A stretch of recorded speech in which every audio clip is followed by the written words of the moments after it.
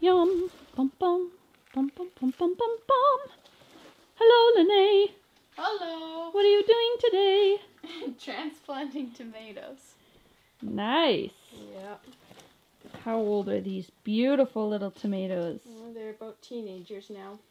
Teenagers. To make some... They're about, well, we started them about the first or second week of March. I got the dates inside. Yep. They're beautiful. Yes, they're happy. And you haven't even used a grow light for these, have you? No. No, which they do get slightly more straggly because they reach harder for the sun.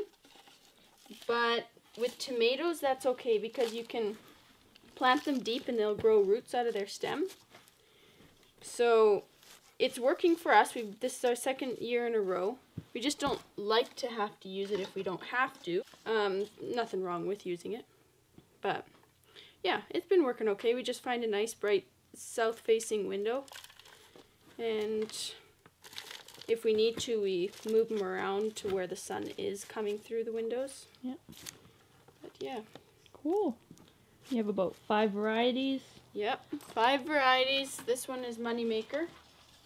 And then we got Manitoba, Tiny Tim, Amish Paste, and Cascade, which is also a cherry tomato.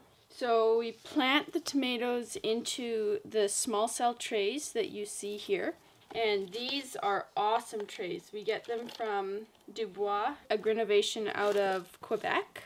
And they are a distributor for Neversink Farm, who manufactures the trays, and we're just really happy with them. They're very heavy duty.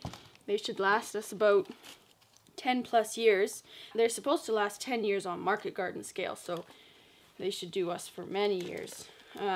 But we really like them, much better than flimsy ones.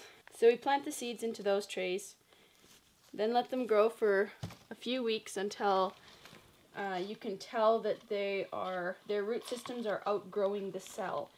And if you don't transplant them at the proper time, it will stunt their growth because they won't have room to grow. So then they just go into, they basically stall, and it can actually really set them back. So then you want to transplant them into a larger container so they can continue to develop their root systems and grow nice and big. Well, thanks for sharing, Linnae. You're welcome. Good job. Do you plan on selling any of your tomato plants this spring? Yes. I will be selling them at, hopefully down at our general store, or if you're local, you can contact me through the channel or through our website, fourseasonsnorth.com.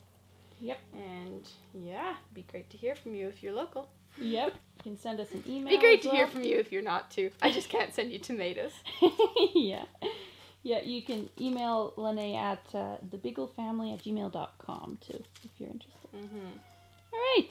Thanks a lot, Linnae. Yeah, see you we'll later. see you guys all later. Bye-bye.